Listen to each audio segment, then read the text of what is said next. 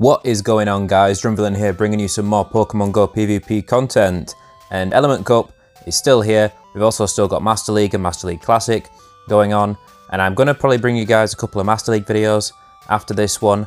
I feel like Element Cup is it's a very stale meta. Let's be honest, there aren't that many exciting picks to choose from in Element Cup. If you want to succeed, there's kind of a few top picks and you have to pick between them, and then it's rock, paper, scissors on what you come up against and what you win against. Don't get me wrong, I've really enjoyed Element Cup, and I enjoy that Niantic are playing around with different meta ideas and trying to shake it up in that way to give us more variety in the kind of matchups that we have and the kind of gameplay we have in Go Battle League. But still, I feel like it's kind of run its course at this point. But the team we're going to be talking about today is going to be very close to the last team we were running. But as you can see, we've now got Bulbasaur in the lineup. And Bulbasaur is a very, very strong pick in Element Cup. It deals well with the waters. It deals well with other grass types because it can one-shot them with Sludge Bomb, and it's double resisting grass moves itself because it's grass and poison typing. And it also does well against Cottony. And Cottony is quite a common pick in this meta just because the charm damage is so relentless. Bulbasaur resists that and can one-shot with the Sludge Bomb.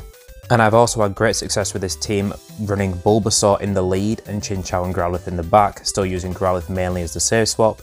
It really depends on what kind of leads you're running into, where you are in the ELO rating range, but generally I find that either Chinchou or Bulbasaur make a very strong lead in this meta. If you find that you're running into a lot of confusion leads, like Slowpokes and Executes, Chikorita is a great replacement for Bulbasaur. It doesn't do quite as well in some other matchups, but the fact that it's not weak to the confusion damage does it wonders. And also for Growlithe, if you've not got a Shadow Growlithe, or if you're just wanting something with a little bit more bulk, then Vulpix is a great choice. It still has Ember, still has Body Slam, but it also has Weather Ball, which is a slightly better fire charge move than Flamethrower is. Although there's not many situations that you're going to be wanting to actually throw Flamethrower from Growlithe, so either way. But Chinchou kind of serves a very unique role in being able to shut down water types and Ducklett. So with all that out of the way, let's jump into some matchups. Now with Chinchou on lead, you are going to find a lot of Ducklett leads.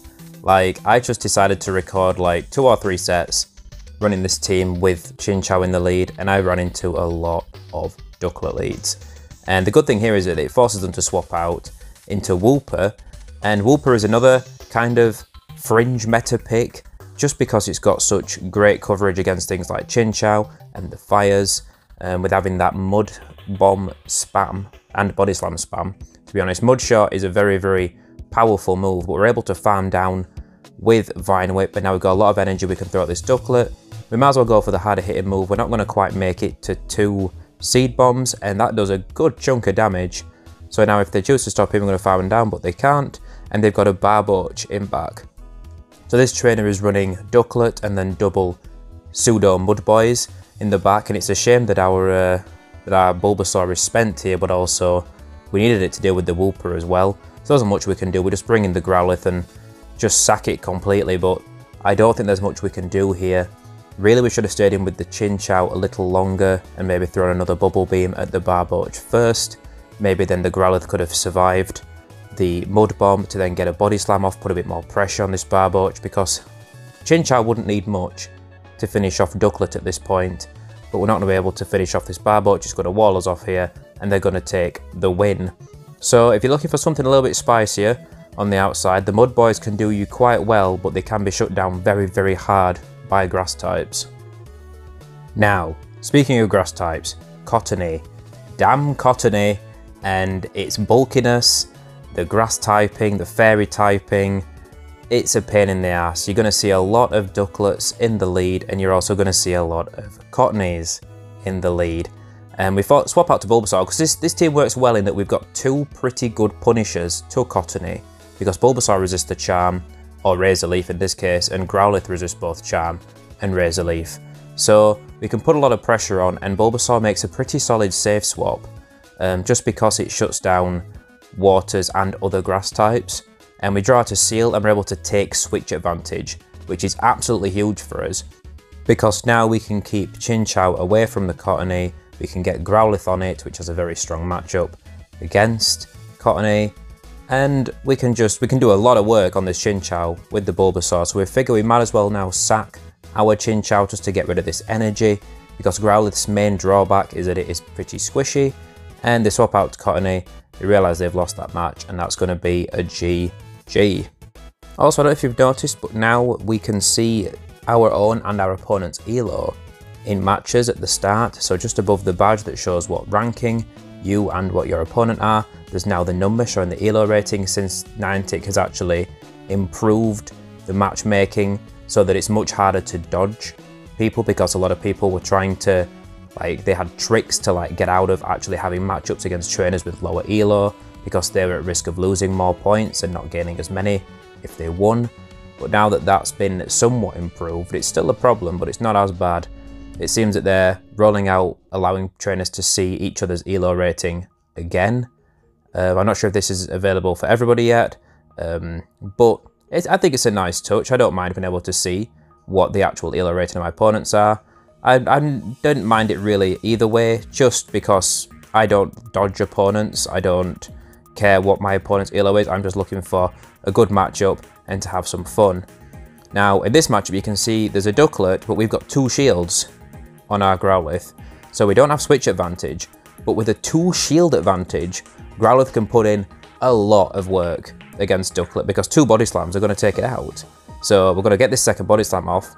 This is going to be enough to annihilate this Ducklett, and then we're going to be able to put work in on this Cottony that's in the back.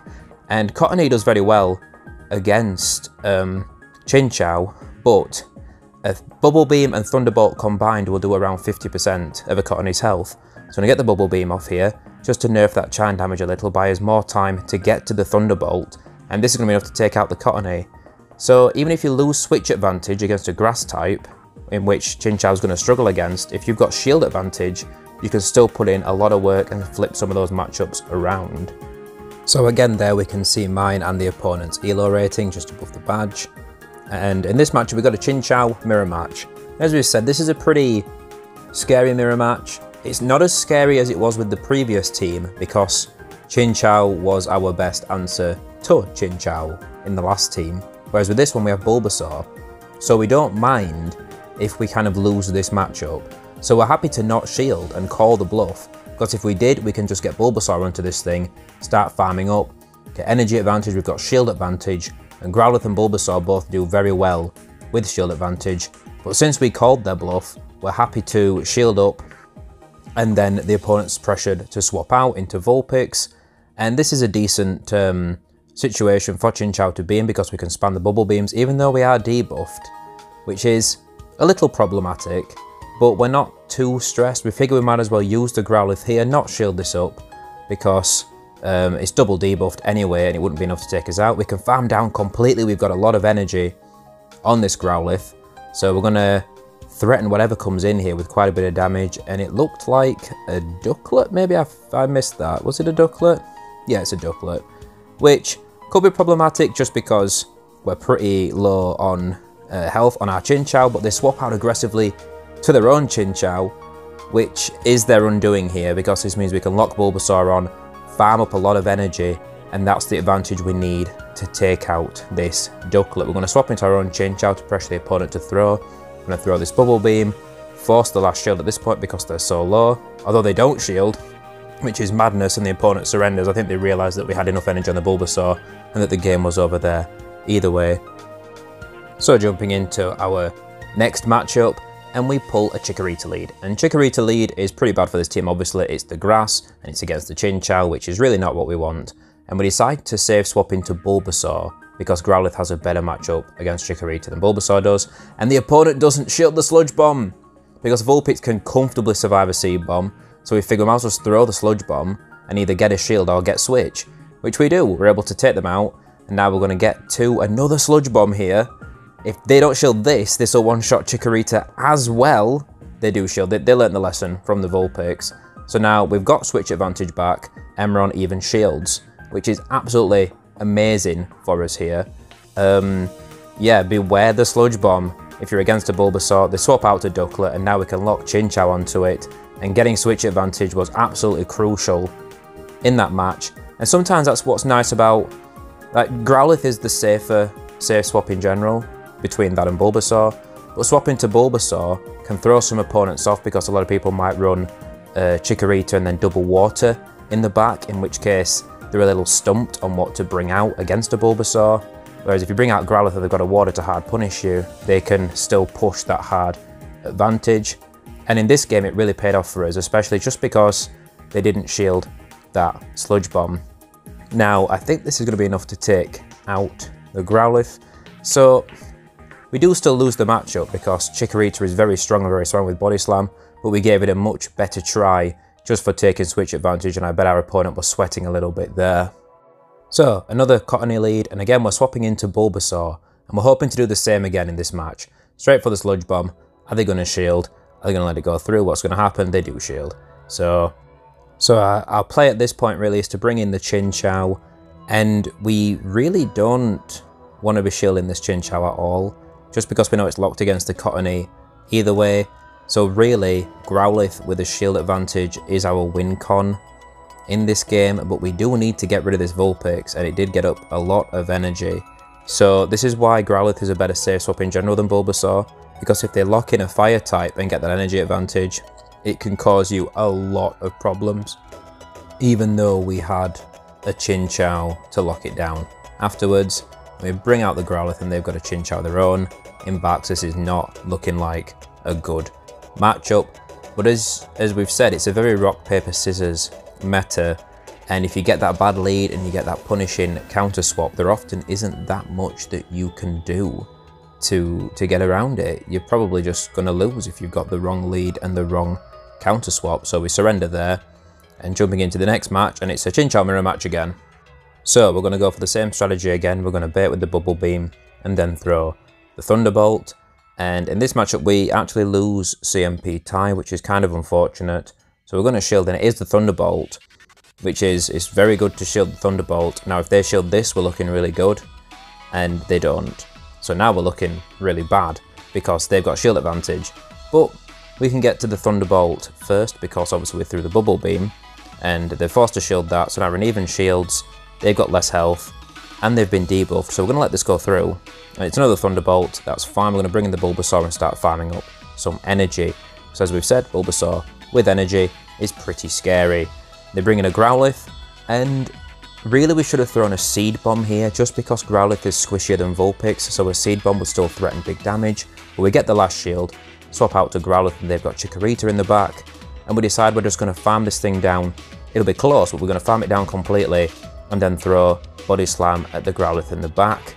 And that should be enough to give us the win. Although that Growlithe is very healthy, and Body Slam doesn't quite one-shot. Oh, it does. It does. Shadow on Shadow. Yeah, it one-shots. So we take the win there. GG. A lot of this cup we've found up to this point is really the energy advantage is king. It's all about having as much energy as possible, because most Pokemon are threatened by charge moves. They're threatened one-shot by most things.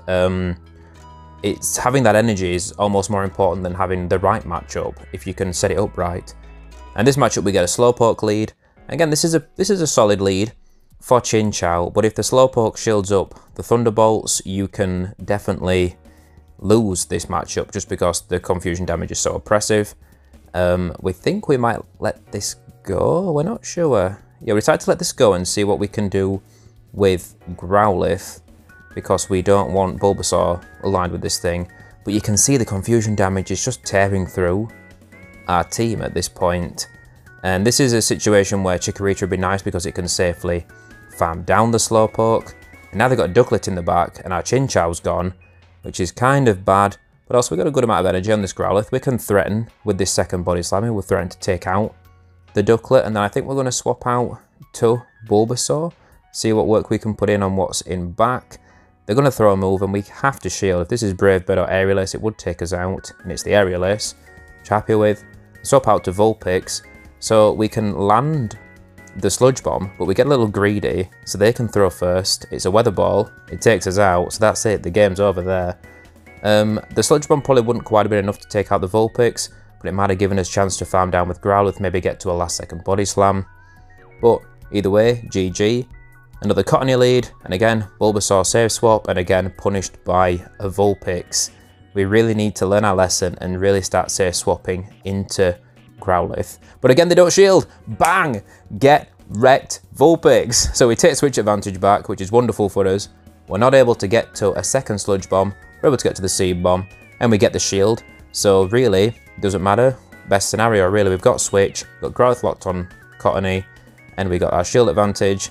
So we're going to shield this up. We're going to be able to farm down, threaten whatever's in back, and I think our opponent surrenders. That's going to be a GG. It is crazy how fast some of these games go by, because a lot of this is fast moves. It's all about swap advantage. Every charge move often threatens just to knock Pokemon straight out. So these games don't take very long at all. Definitely great for spamming out your matchups if you're just wanting to get them done and get that extra Stardust bonus. Now, we got a Vulpix lead and we knew we could take the first charge move, so we don't bother shielding. But if we'd have thrown Thunderbolt, we do one shot. But we figured we'll go for double Bubble Beam, so we built up extra and figured we'd throw 2. And now this Vulpix is double debuffed, so we're going to let this go down. We've got shield advantage, and we're going to farm down completely with Growlithe, I think, yep. And they might get to a Body Slam. Yeah, that's a little unfortunate. This will still do big damage, but we can survive it. It's one of the few scenarios where Growlithe can take a charge move, and they've got Chinchou in the back. So we're going to throw this Body Slam, pressure some big damage, swap to Bulbasaur, see what they've got in back, and it's a Sewaddle. And I was a little thrown out by this. I wasn't expecting Sewaddle at all. We figure let's just go straight for Sludge Bomb. Let's just see what we can do. We do get the shield, and you can see that I think that's Bug Bite, and it's really shredding us, and we're not able to get to the second Sludge Bomb. Like, one turn away from it. That's really bad for us. But now we're going to hopefully farm down with Growlithe, because this is double super effective, and if we can get to another Body Slam on Chinchou, we might just be able to take them out. So despite completely losing Bulbasaur to bad timing and bad counting of health and energy, we're going to still be able to take the win here. Bang it out of there, Chinchou, and it's going to be a GG. So if you do make a big mistake like that and just lose a whole Pokemon, you might still be able to bring it around. It's surprising how many matchups you can do that in. It's always worth fighting until the end. And here we've got an execute safe swap. And if you're fast enough swapping to Growlithe, and you've got good enough defensive IVs to be able to tank that last confusion barely, you can just farm down before they get to their charge move. It's very close, you have to be very, very fast responding with that counter swap, but you can do it. If you're slightly slow, they'll get to a charge move. And then you either have to shield or you have to throw on your own Body Slam, and then if they shield that, they get a confusion through, they can flip switch advantage back. So, you gotta be fast. But it does pay off if you can nail it, because then we had energy to dump into the Ducklett afterwards. Now we've got Bulbasaur for this Lotad, and it's going to be a good game. This Lotad can't really do anything at this point. We've got shield advantage, we've got a very healthy Bulbasaur, we're double resisting the Razor Leafs, so it's just a matter of grinding the opponent down. They're going to stay and they're going to fight to the end. You got to respect it, but they're not going to be able to pull this one off, and it's going to be our win, and it's going to be a GG. Lotad is an interesting pick, but I personally wouldn't recommend it just because it's not resisting fire moves, so it doesn't really serve a strong purpose as a water type. It doesn't make it as effective as a grass type because it's taking neutral damage from grass moves as well. Now, another Chinchou mirror match, same plan, we've committed to this strategy, bait with the Bubble Beam and then throw the Thunderbolt. We might shield this. Yeah, we're going to shield this. We've got a feeling, and it is a Thunderbolt, so that's great for us. We've got a significant energy advantage, and the opponent's debuffed. So we're going to overcharge by 1 spark, just because we know we've got time to. Then throw the Thunderbolt, the opponent shields, and we sneak a spark through here, which is great. We know we've definitely got the energy advantage. We're going to let this go through. It is the Thunderbolt, we don't mind. Going to come with Bulbasaur and farm this thing down, just because we know that we've got we've got a shield advantage, we've got a shield advantage. They're swapping Growlithe, we're swapping our own Growlithe, and I think we're going to shield this Body Slam, farm up a couple of extra Embers worth, just because we know we can, and then throw the Body Slam, but we lag a little bit, so we have an absolute heart attack, panicking they're going to get another Body Slam off and waste our shield and energy, but they don't quite.